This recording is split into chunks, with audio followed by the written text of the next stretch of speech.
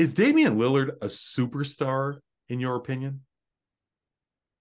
I think so. I think it's. I mean, we put this emphasis on championships so much, and sometimes I think it's unfair because sometimes you're a victim of your circumstance. But I would consider him a superstar. I mean, he's been clutch. He's performed in big games for Portland.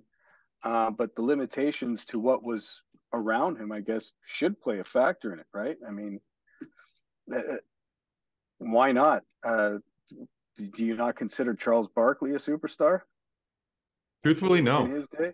You know what? No. I gotta say no. And He's a superstar. you think Definitely. Mikey, Oh yeah. you're Well, he's definitely a superstar, Randy. That 1993 season wrapped it He up. won an MVP and took his team single-handedly to the finals one year. Yep. he didn't win. He didn't. Michael Jordan dropped 55 points on his head. Leader of the dream team as well. I He have was to the glue guy on that dream team, right? Like he led them in scoring.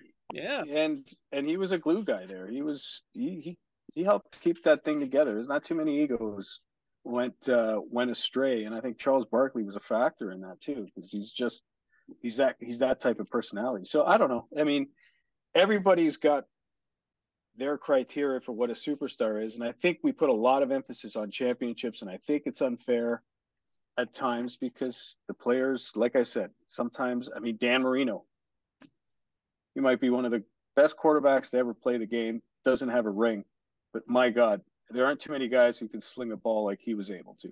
And I'm a Bills fan. I can't stand them.